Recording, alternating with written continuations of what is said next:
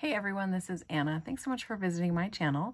I'm coming on tonight to do a share of some stamps that I got recently, and then I thought I would add to the video by sharing some of the stamps that I have in my stash too. So in a couple of videos ago, you might recall that I made this card using some stamps that I purchased recently on eBay. It features this little snowman here, and then it's some authentique paper, and then I use the little edge of the authentique paper for the sentiment banner there. This stamp came from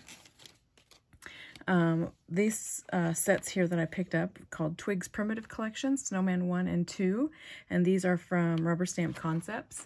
I'll leave a link to their store in the description box because it's not actually the URL that's here on the paperwork. But I picked up some additional sets from this company recently, and the reason for that is because it's really hard to find a true primitive style stamp. And so when I came across these two on eBay, I went searching for more and came across the website, and funny enough, Jill Norwood texted me one evening as I was looking at the website and trying to get an order in, so I thought that was kind of funny that she said that she had just ordered some and I had posted a video about them. So these stamps are truly loved, and this particular style is truly loved by me, but it's kind of a unique style, and I think what artists have done over the years is if this particular style isn't doing as well, they've kind of softened the primitive look somewhat, and I'll share some examples of that as well. So these are in a true primitive style. Primitive style is a very homespun, handmade look. So you can see those uneven stitching and, I don't know, just all kinds of cute little, very handmade details. But these are the two sets I picked up on eBay. And then I ordered direct from their website, I ordered these two sets here. This one is called Pumpkin Harvest. So you get that cute flower with the crow. And a lot of primitive art will use a lot of the same imagery, pumpkins and crows, little twiggy vines. You'll see very similarly like elongated noses and things like that. It's like this nose here is elongated. You'll see lots of buttons used. So here are the X's. They've actually sewn a button on to keep the eye in place. So, and then I also ordered this set here. This one is called Give Thanks. And it has some cute snowmen.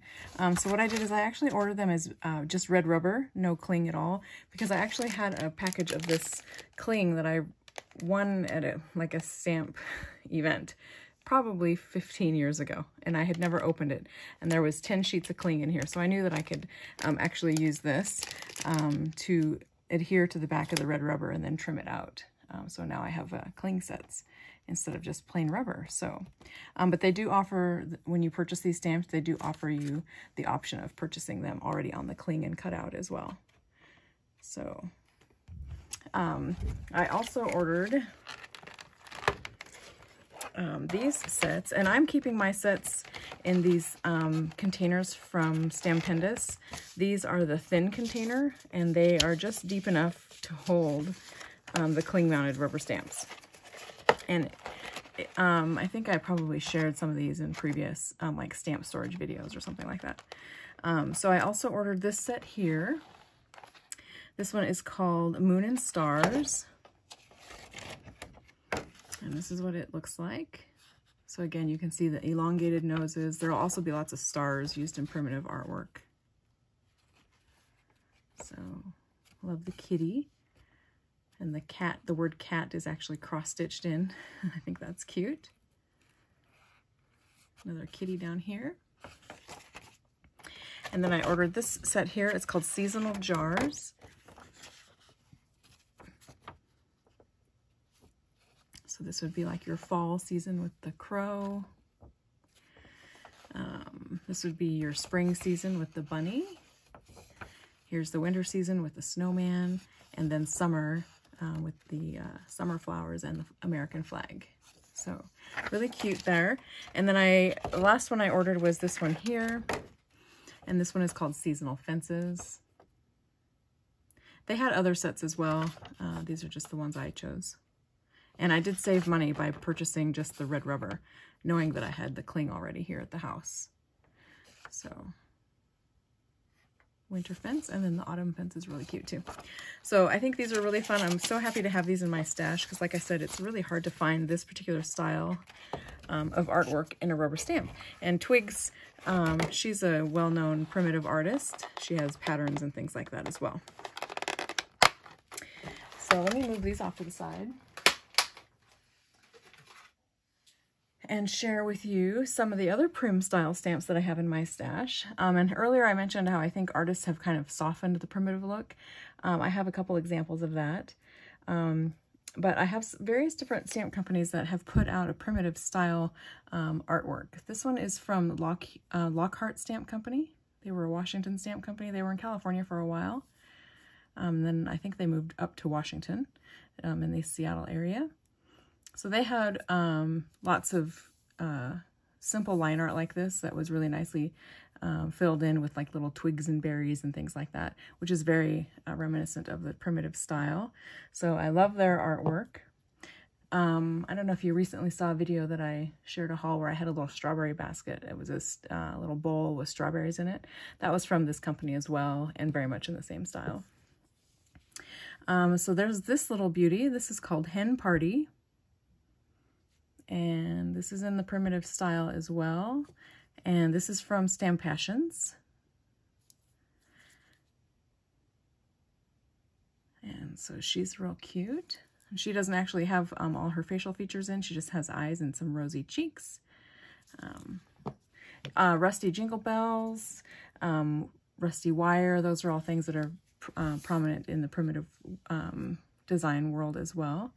So this one is from Stampington and Company, and this artist is Deb Strain, and she's one of my favorite stamp illustrators as well. In fact, she does a lot of fabric lines and things like that for different fabric companies. So I think she has some really cute art. And this is called Flower Peddler from 1998. So I love her stamps.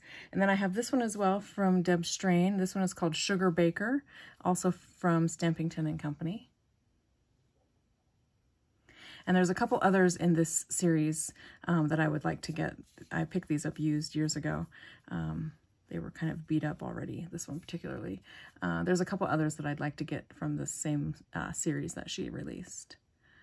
So again, this is from Stampington and Company, 1998. And then, let's see. This is another primitive style. This one is from PXX from 1996. There's no artist on this, but this is the Raggedy Angel that I shared in my Curating for Christmas sneak peek. She was up on a shelf. And so this little doll is very much in the primitive style. You can see she looks very handmade. She's got buttons for eyes. She's got little twiggies for hair. So very much in a primitive handmade style. So I love her. Here's another one from PSX. So you can see his like accentuated features.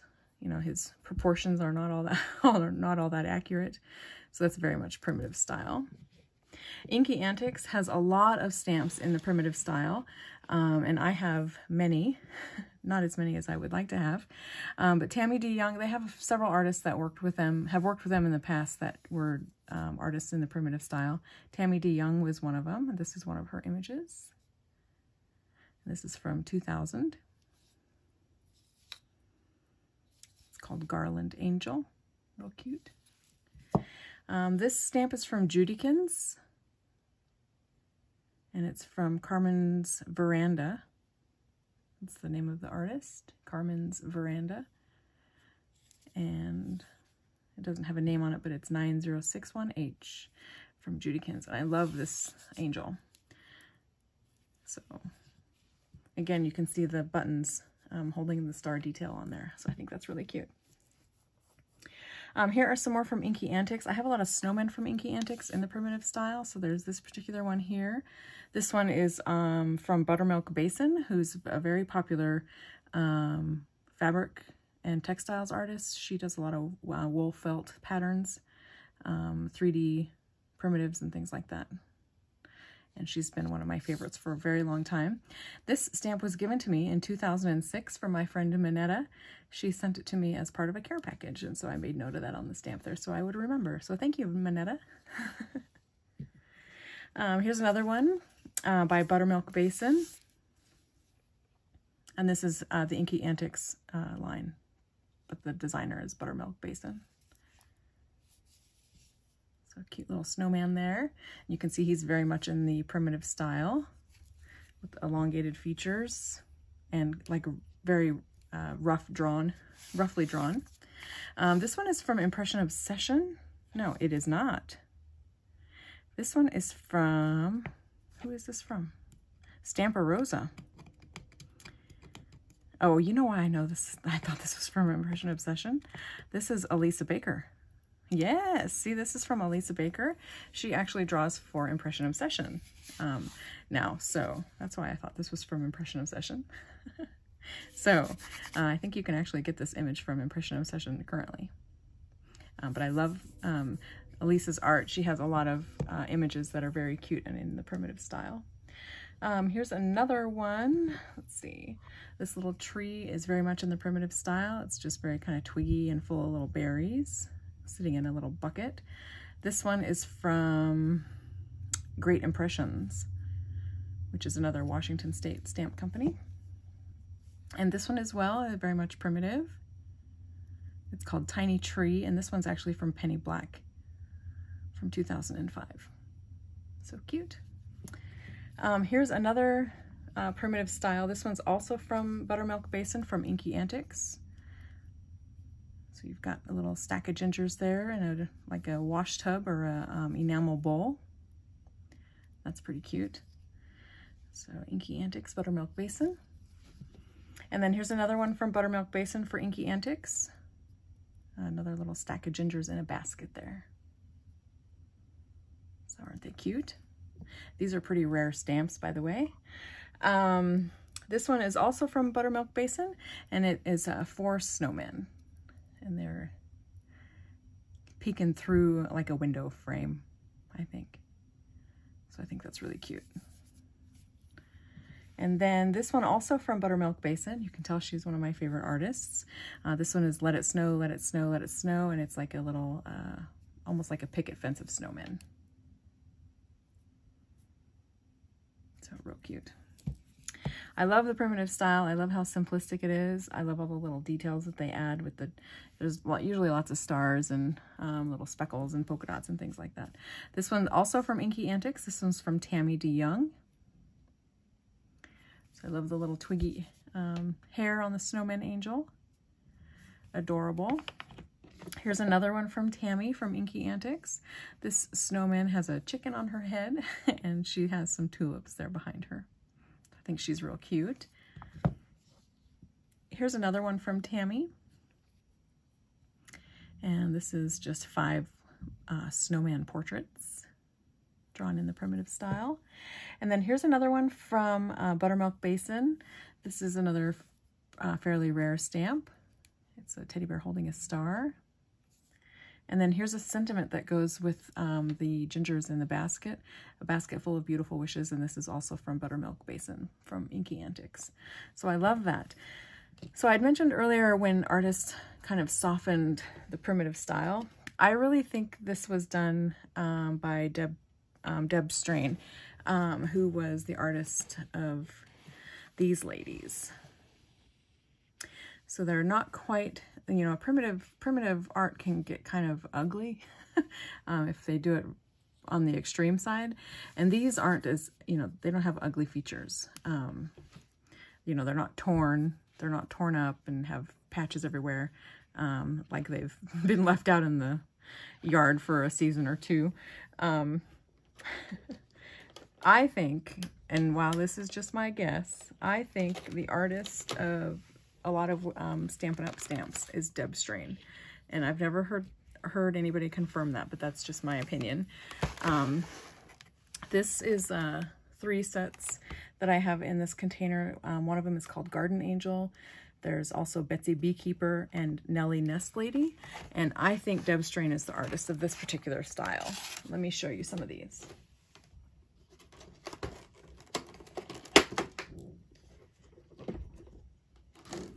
So this is the Garden Angel. And she is drawn in the primitive style, but she's not quite as ugly as you might think of as a handmade doll of a true primitive style, an old world primitive style. But she still has the elongated features. She still has, you know, hand stitching details, and she's very much in a unprecise drawn way. Look at her little wings done as twigs. I love that. So I think this artist is the same. Just a guess.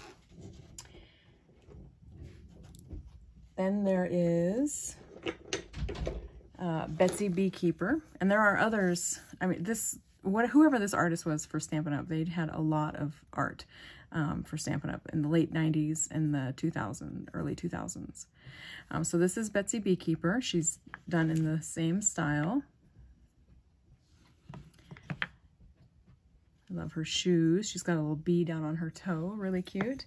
And then the last one in this particular case that I have, and like I said, there are others, I just didn't pull them out. This is, what did I say her name was?